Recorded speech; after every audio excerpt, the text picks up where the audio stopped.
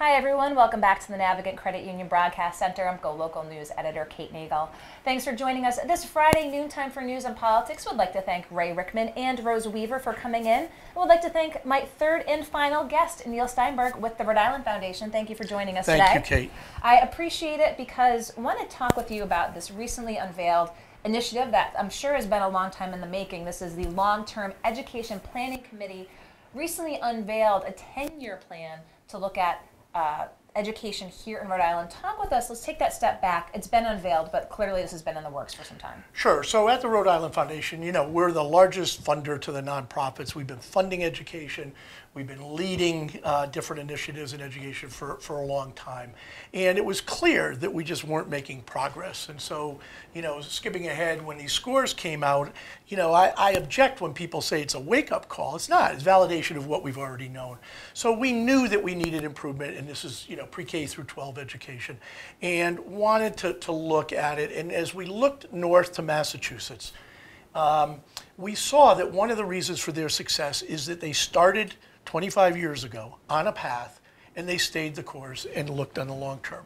So what we wanted to do was, instead of just the pop-up programs, the flavors of the moment, what's going on in the next 6 months, get the group together, look out, where do we want to be? Where does Rhode Island want to be in providing the best education we can for our students 10 years from now? Then look at what are the top 5 or 6 things that we need to do, big picture, to get there. Not a 250-page shelf document that I've got filling my drawers from over the decades. And then work backwards on what do we need to get to that. And so that's the goal of this, and we put people together. Then the RICAS scores came out, and as I said, not a wake-up call, they validated all this. So unfortunately, it's a good backdrop for this, but we had started talking about this knowing that that was coming in beforehand. And we've known, again, these RICAS scores obviously show how far behind Rhode Island is with neighboring states here in Rhode Island, but we've seen these performances before here between the park, between the kneecap. We know the results here have not been where they should be. But let's talk about this 10-year plan, Neil. Again, if a kid's 8 years old now, why? Where's the urgency? Why does it need to be 10 years? Yeah. So 2 things. First of all, we're not going to interfere with people that want to make improvements for that kid today. So we don't want to ignore the 8-year-old, we don't want to ignore the senior in high school. So the education system, the leaders have to do what they have to do. The reason is that we don't stay the course here. We change every time there's a new administration, every time there's a new commissioner, every time there's new leadership in the legislature. We change the direction, and we've got to all get on the same page. What do we want to achieve? And so that's the goal of that. It's then to work backwards on what do you start doing in the meantime. When you talk to people, and we're working with Dr. David Driscoll, I know Gary Sass is a frequent guest here. Gary was actually the one who introduced me to him. He was the Commissioner of Education in 1993 in Massachusetts, who with Governor Weld implemented these changes. And he, if he were standing here, would say 2 things: high standards and stay the course. Go for the gusto, go for the top. Massachusetts in the past has benchmarked against Singapore, world-class education. We benchmark against Alabama. And I don't say that just as a wise guy. It's true. It's just raise our game. My goodness, we've got a small state, and it's not as different from Massachusetts. We're not benchmarking against and comparing right now and following Texas or California, big states. The unions are similar in Massachusetts. We complain about the cities and towns. They've got plenty of cities and towns in Massachusetts. There's no reason that I know of other than social and economic will has to overcome the political will. And so why can't, you talk about Driscoll coming in, having set that blueprint for Massachusetts. Why can't we literally say, give us that blueprint, tell us what you did, because it's not the need to reinvent the wheel. Correct. Massachusetts has the wheel. So why can't we say, tell us what we need to do this year that then can be implemented so that it doesn't have to be protracted, so that 2020 we're doing identical to what Massachusetts did. And we know it took them 25 years, but again, it's like going up the street, seeing a beautiful house. You don't have to make that from scratch. There's a blueprint there. Why can't we grab that blueprint and run with it? Yeah, no, it's a great question, and probably not as easy as it sounds. So he wrote a book called Commitment and Common Sense: Reform in Massachusetts, about what they did. I read the book. I skipped to the back looking for the answer. And he would be the first one to say, it is worth looking at the blueprint. It is worth picking what you can follow. They're the first ones to say they're not perfect. So they have achievement gaps. Okay, we've had the highest Latino achievement gap in the United States for the last 5 years. So they have achievement gaps, just theirs are up here and ours are down here. So they're not perfect. They have funding challenges and things. So what we want to do is study it, look at the playbook, and see what are the best parts, what are the parts that can work. And then he will say it takes a few years to implement them. So when they put in 93 higher standards, they didn't see improvements in their test scores for a few years. Once they did, it's easy to stay the course if you're having success.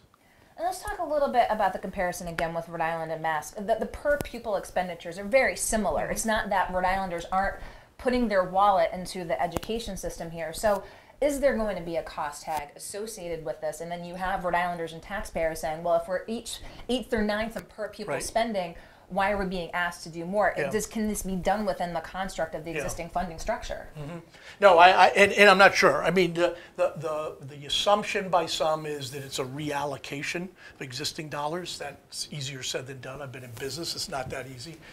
Some will say we have to put more into the areas of need, like English language learners and things like that. I don't know. That's what this group's got to look at, is what will it take to get from here to there, and it may take up a give up here. So what we're telling people who are on this committee is leave your stripes at the door, be positive and realistic. And I firmly believe in order to get 100% of something done, everybody's got to be willing to take 80%. You can't get everybody everything they want. That's what's happened. Everybody's polarized, goes to their corner. The other thing is to put the pressure on and get input. We're going to have public engagement sessions. So similar to the Together RI that we did early in the year, we went around the state on a listening tour, we will do some modified version of that so that parents, so that teachers, so that students can all get firsthand input into this. And you talk about, again, Driscoll, I'm thinking outside the box here. A lot of the stakeholders who are on this list are people who have been at the table for the last 15, 20 years.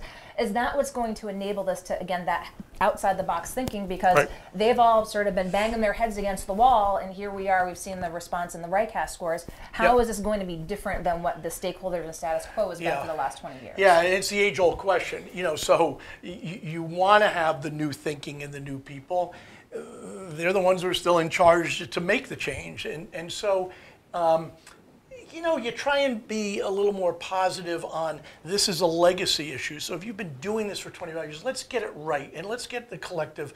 And, you know, going around and talking to everybody individually, this is a little like Middle East shuttle diplomacy. People want to do this. Even you know, categories of groups that people think they're entrenched and they're the problem. This is not a blame game. We all got there and we all watched it for the last 20 years, whoever the we is. And now this is a point in time. And is it an opportunity? Will it be a missed opportunity? We're not doing this again another 5 years. I'm going to tell you that from the Rhode Island Foundation point of view. So this is the time to take the shot. And, you know, we saw the response, we saw the scores, and we saw the response, and didn't seem to see a lot of outrage from parents or families around. We did see with some of the lower performing communities. How much do we need that student family perspective in here as well, and for them to be part, not just of the conversation, but realizing the need, and again, that sense that everyone needs to be able to participate, to be able to bring the state forward. Yeah, we need everybody to be up in arms, and I agree with you. I have been surprised that there has not been more outrage. And whether people are saying, well, you know, it's not me, it's not my kids, it's not my school, they're wrong, because it's all of them. It's not that it's just good enough, because it's not, if people want to compete here in the rest of the country and in the world. So we've got to do that. We've got to get out there and we've got to create that at all levels, leadership. But I agree with you. It is not seeing the outrage that you would think.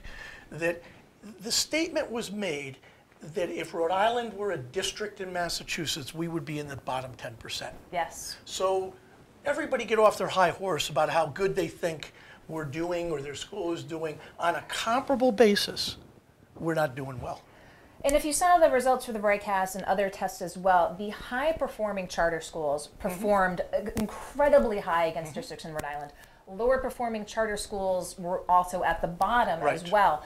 So the constant tug and pull between public charters and the regular public schools has been constant from that funding standpoint. Right. But when you clearly see some high-performing charter schools outperform well-performing districts, I mean, should it not be looked at that model and saying, you know, maybe this is what needs to be replicated throughout the state? And we need to move beyond these territorial conversations between publics and public charters. Let's talk a little bit about that conundrum. Yeah, no, and you're right, and I'm glad you mentioned the term charter doesn't ensure success, right? There's good charters and there's ones that aren't as good. And you can't ignore the success, right? The scores at Achievement First are spectacular. So I think if we can agree on where we want to get to and what the priorities are, and then when we get to how to do it, you got to look at where the success has been. You got to look at what it is. And again, I'm not the expert. Is it longer hours? Is it different teacher training? I mean, it's never one little thing, but where can we collaborate? My understanding that the original model and purpose for charters were to be beta sites. They were to be labs, and then take what they learned and communicate it to the rest of the public district schools. That has rarely happened. The learning community does it a little, Blackstone Valley Prep does it a little, but you would think people would be banging down the doors saying, why are your scores 80% and my score's 30% and I'm just down the street? So yes, we've got to get that on the table. And one of the things that we had talked a little bit before, but I really want to discuss too, is again, those standards. We keep talking about test scores, but really those graduation requirements and what a diploma from Rhode Island means with these students moving out into the community, moving towards higher education opportunities.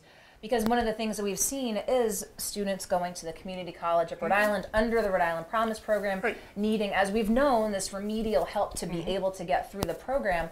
But Massachusetts has those. Is this really where the political will needs to exist here in Rhode Island to say, there needs to be a standard of which that we are going to say, this is what needs to be met in order for you to get that diploma to move forward into the community? Yeah, I think it's probably one of, if not the most important thing. And that's why I said the social will to be able to provide for people, the economic will to want an educated workforce has to overcome that political will to stay that course. Right now, I've heard stories about high schools in different communities where certain colleges and universities will not go to interview kids. So it's not that every diploma is the same. People know that it is. Getting a diploma and then not being able to get a job because you can't pass the test, wrong. And so we've got to back up on that and see what are the fundamental things that diploma means. But again, the stay the course is when somebody hears an anecdote or a story or, you know, some school has 5 kids, this, we've got to hold the ground and not find out. We should know in, I don't know, I'm not the expert, 7th or 8th grade who's going to have trouble graduating from high school, not 6 months before they're not going to get their diploma. And again, I'm sure a lot of this is looking at that Massachusetts model because, again, we've seen their test scores rise to the degree that they have, but again, having those standards there. So how do you anticipate this? I mean, it's probably not fair to the student nor the school to say, tomorrow we're going to hold you to that same exacting standard of Massachusetts because as we see from those test scores, but how soon can we expect and sort of, I don't want to say demand, but hold accountable to say after year 1 we need to see this? Are we going to see this sort of tier? Because everyone kind of sees that 10 years and again says, oh my gosh, that's 10 years. But as you said, that's not to preclude having advancements for year in, year out. But will we see from this committee to saying that there are going to be dedicated benchmarks that need to be met from year 1, 2, 3 moving forward? Yeah, I don't know. So you know, the first thing is where do we want to get to? Then what are the top priorities? I don't know what those are, so I don't know how long it takes to get to them. But we definitely have to make progress and put in place. You know, I always get intimidated by the school calendar. So if you haven't done it by now, you got to wait till next September, and then before you know it, it's 2 or 3 years. Same thing with the legislature. So we're trying to wrap this up in 6 months. This is not a 2-year study committee or something. We'll be done by the end of June and come out with what we can and then look at what it will take to do it. You know, one of the real outside the box things that's been discussed that really no other area has really done, but like a year-round calendar. What a year-round calendar, you know, is everything on the table here? Yeah, no, I think everything has to be on the table. You know, many people will say that education is one of the last of the dinosaurs, right? You get out of school at 2:30 to go work in the fields. You know, we have the summer off again for the agrarian economy, that it was not built. You know, I've joked that, if somebody got frozen 50 years ago in time and we defrosted them now, they wouldn't know a cell phone, they wouldn't know an electric car, they wouldn't know anything. They'd feel perfectly comfortable walking into the local school. And chances are it was the same one in Rhode Island, and it would look and feel the same way. So yeah, we've got to look at all the things. And the question is it new and out of the box, or is it doing the basics better and holding to that? You know, I'm an old reading, writing, and arithmetic guy, and not to preclude all the other things that could be done with technology and stuff, but we've got to get kids that can go out and get a job and read the manual and add up the figures and measure the cut and things like that. Anything else you want folks to know, Neil, while we have you in here again about this committee? As you said, Yeah. 6 months, looking to have that report out by the end of June. So if it's at the end of June and you need a legislative component, you know, what then? Because at that point, Yeah, it's late. Yeah, so we're going to be advising the legislature and the governor along the way, so we won't wait till the absolute last time. But we will potentially have something significant then. What we need is that engagement. So the business community needs to step up and say, we demand. The parents need to demand. The taxpayers need to demand. And then, when it gets a little tough, stay the course. Don't fold. So today, somebody's a real tough business person saying we're paying too much and we're not getting education. Same person the next day is talking about their sister-in-law who happens to be a teacher and complaining about something that's going on in the school, very well could be with validity. And then the third time they're talking about their kid who's a junior in high school spending too much time on testing. It is complicated, but it's got to be collectively that we want to be one of the best. The statement of what we want to be, to me, is very critical. Do you want to be the best? Do you want to be in the top 5? If we are in the top 5 in education, and we're doing a similar exercise, a whole other topic on healthcare, if we can have some of the best public education, some of the best and most reasonably priced outcomes in health, we won't have to pay to recruit companies. They will come here to work. They will have everyone always says it. It's about the education where Correct. folks are looking here. So let's talk a little bit about these growing pains. If it's the graduation requirements, if it's looking at teaching standards, right. You know, if you say you need X to graduate, and we see some schools that literally will be graduating 60, 70%, right. That's going to be the difficult time. And they say, whoa, right. Well, how are we going to let these kids not get a diploma? Is this the call to action to say everyone has to hold both students, teachers, everyone accountable and stick to this together? Yes, I think so, and accountability is a key word. I think, though, the other side of it is, though, once we figure that out, we owe it, the collective we, to help them fix it. So if it's because of this or because of that, whatever those are, yeah, because they have a high percentage of English language learners and they're behind, or whatever it happens to be, or they don't have adequate STEM teachers or something like that, we have to help become part of the solution too. We can't just say high standards and you're on your own and see you later and, you know, the best will survive. But as we said, you know, you talked about, is it increased funding or the reallocations of funds, and that's what we'll see, and that's what will come out of this. Yeah. So again, this meeting, the stakeholder groups, we will put the members out there as well, but there's community engagement during this process. Yes, we're going to have probably, I say early spring-ish, February, March, where what we will do, again, similar to Together RI, we'll pick 5 or 6 locations around the state and have an open meeting where people can come and discuss their thoughts on this long-term vision, their thoughts on what needs to be done. And, you know, those are challenging because in some schools we know we could go to a school and somebody says, you know, we don't have pencils and paper and that. That's not our purpose. It's very important. That's a local school issue and they need to deal with it. So it is one of the big challenges of what do you want to be when you get there and what are our aspirations, and not be a state that's an also-ran, to really be what we can be, which is a great state. Our size, when we did Together RI, and I think we talked about it here once, one of the findings that kept coming out was the advantage of the size of being able to touch everybody from this studio in 45 minutes. But it borders on how come we can't get our act together in this little state, and that's what we need to do. Well, as you know, Gary Sass has said, Saul Kaplan's been here and said, I mean, the education is in a state of emergency at this time. Do you think this group addresses that state of emergency? So again, going back to that, we were doing this group before these scores came out. But it we was knew no that we secret. knew bad scores. We knew before, bad scores were coming before. out. So we knew, is it an emergency? Yeah, I'd say it's an emergency, and everybody says don't waste a good emergency. There's no Band-Aid, though. So nobody can go to the hospital and get a suture for that emergency. It's a little more complex than that. And, you know, I think it was Yogi Berra that says something like, you know, you can't get there until you know where you're going. And I think that's where we are now. I think this is a seminal moment where we grow up and say, we want to be among the best, and here's what it's going to take. And then we've got the will, we've got the funding, we've got the people to get there. Well, I appreciate your taking the time to come Thank here you. into the studio again, as this has just been unveiled. We'll continue to follow it here. Good. But Neil Steinberg with the Rhode Island Thank you Foundation, very much, Kate. thank you for Take coming care. in. And thank you for watching today. We appreciate your tuning in, catching Ray Rickman, Rose Weaver, and Neil Steinberg. We'll be back on Monday with Josh Fenton with Business Monday. But of course, check out GoLocalProv.com and find us on Facebook throughout the weekend. I'm GoLocal News Editor Kate Nagel.